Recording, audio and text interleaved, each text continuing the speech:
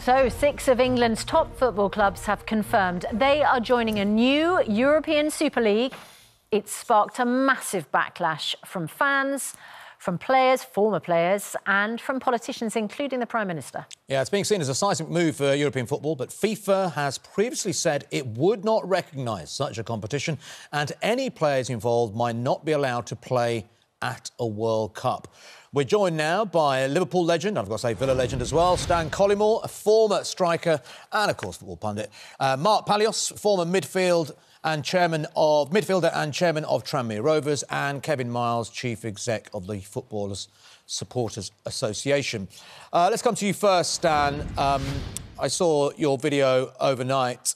This is just, I mean, it's a slap in the face to football fans, basically, isn't it?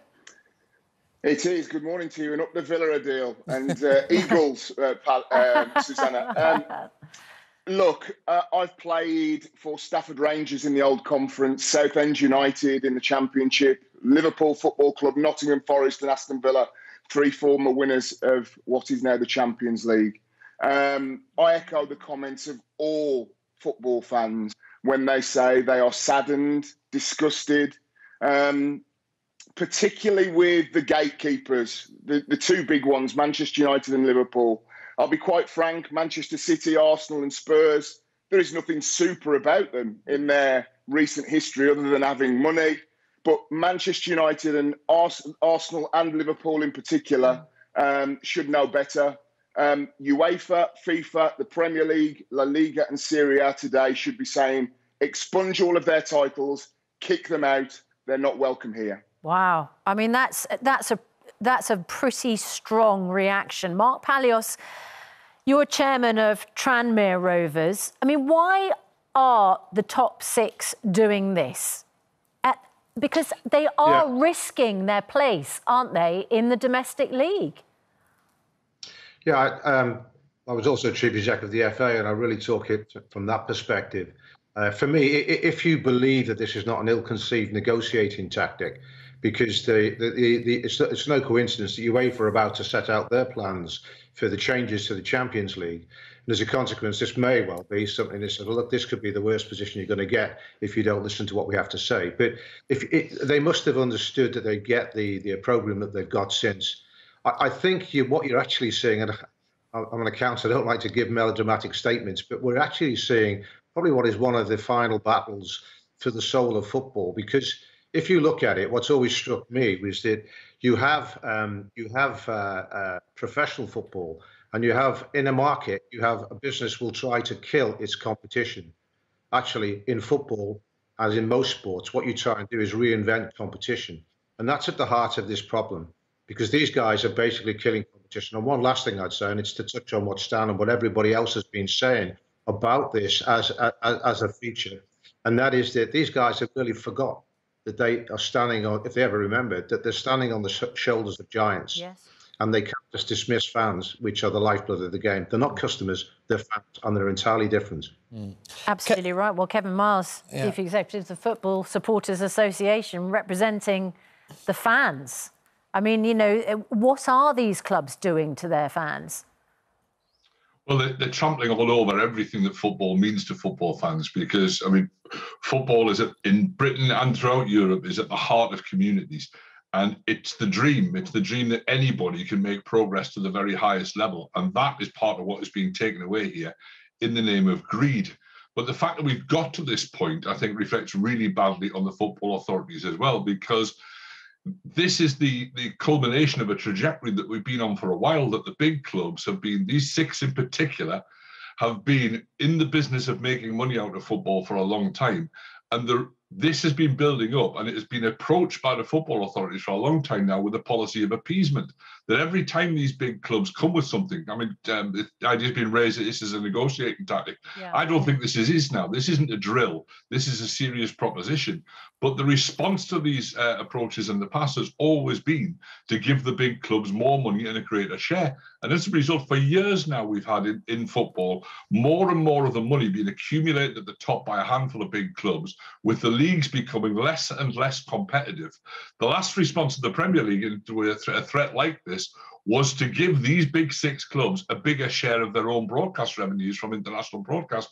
So there's a fundamental problem here with football, that this is just the breaking point, if you like, at European level, which has brought everybody's opprobrium to, it's brought anger and revulsion by everybody.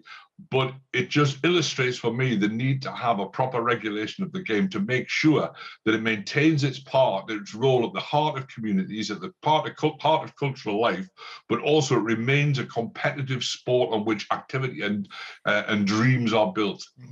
Stan, I mean, either way, whether this is a negotiation tool, and I expect it may well be, but what they have proven is that they have the power. These clubs do have the power, whether we like it or not. And what is going to be the best case scenario here? That whatever deal they want from the reformed UEFA League, they will get most of that deal now? And I don't know what the details of those negotiations are, but that's probably the best case scenario, isn't it? That we just get back to where we were, but they do get a little bit about what they want. The idea that those 6 English clubs could somehow, and I saw this as a debate developing last night as to what the potential ramifications are.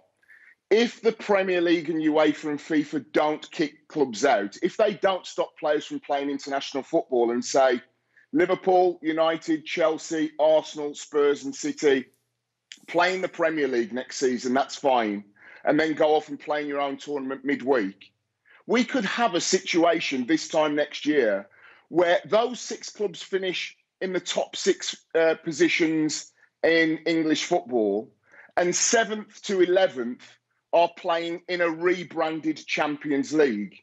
How absurd is that you have some clubs that are qualifying for one flavour of European tournament and the top 6 making huge amounts of money, which will give them yet another competitive advantage. Yes. Will be going off to play in their own tournament on a Wednesday and Thursday. It is absurd. Well, so today, organisations need to show teeth, kick them out now. I mean, Mark Palios, the other thing, of course, that Stan is referring to is that these big top 6 clubs will earn a whole load of money from being in this other alternative league, money that they'll then have to boost their own positions, which completely distorts the Premier League. I mean, they'll just entrench their position as the top 6 forever. Yeah, absolutely. And that's what I was saying about how this goes right against the heart of football and the heart of sporting competition. Because at the end of the day, it's just, if you look at consumers and they get protected, and there's consumer legislation to protect them from the free market. And sport is a special case as well, because you have to reinvent that competition every season. So that's right at the heart of this. But I think one of the things that also you see here is one of the structural flaws. I agree with everything the other guys have said, and that is that they've gone down the route that has been applied in the past of bribery. They've said there'll be more money to be given to the lower leagues, etc., as long as our position's safe and solid at the top of the game. Now, this is something that's happened throughout the years in terms of what you've seen in terms of the degradation of the competitions, in terms of who wins at the top and who wins at the bottom. The real issue here for me is that it isn't so much focus on the top line. You should focus on the bottom line, control the controllables and wages cost. We don't want more money that we just sort of pay out in wages. And so that, again, is a flawed argument, and that's typical of retaining the position as before. Kevin, I need to, it seems like everybody is united on this panel. That, we haven't got, this isn't a debate about whether it's a good thing or a bad thing. This is like an agreement that it's a bad thing. So let me just put to you what a couple of fans said to our reporter in one of our reports this morning, which is that, this is another competition. It's another opportunity to see a trophy in the cabinet. You'll see the big teams playing against each other. That's an exciting prospect for fans of those big clubs. Can you see, as a fan, if you're a top 6 fan, that there might be benefits to this? Well, frankly, no, because I think it would be a very sterile tournament. You've bought your right to get into it on the basis of either your history or your appeal to people who want to make money out of it. You're guaranteed your place, so you've not earned it. through your competition performance the previous season, it very quickly, I think, becomes a sterile, boring competition where everybody playing the same people all the time. But it's also contributing towards the death of football at so many other levels, because it sucks more and more money out of the game into the hands of hedge fund managers and big business billionaires who want to make money out of football at the time when kids are getting changed in cars to go and play grassroots football because the facilities have been so deprived of resources. It's ridiculous, the imbalance of wealth that there is in the game generally, but this is going to make it even worse, and it's going to make it permanent and put that power and wealth permanently in the hands of a few people trying to suck money out of the game. And that cannot be in the interest of football fans at any level. Well, we couldn't eke an ounce of positivity out of any of you, but thanks very much indeed for joining us this morning, Mark, Stan and Kevin. Thank you. We touched on the fans there. I've just had a text here from Aston Villa footballer, a friend of mine, Neil Taylor. And just think what footballers who play for these other clubs, not in the top six, what they'll be thinking. He says, just tuned in for the Super League backlash and GMB. I still can't believe it's even a thought. Imagine what these players must be thinking. Well, hang on, we've got ambitions, we've got hopes, we want to play at the very best. Yeah. Because overnight, got a chance of you're that. taking that away. Yeah. It's despicable. And what I get, it's that negativity that now is going to be around the game. It'd be interesting to know what the players who play for the top six think about it and whether they support it. Yeah.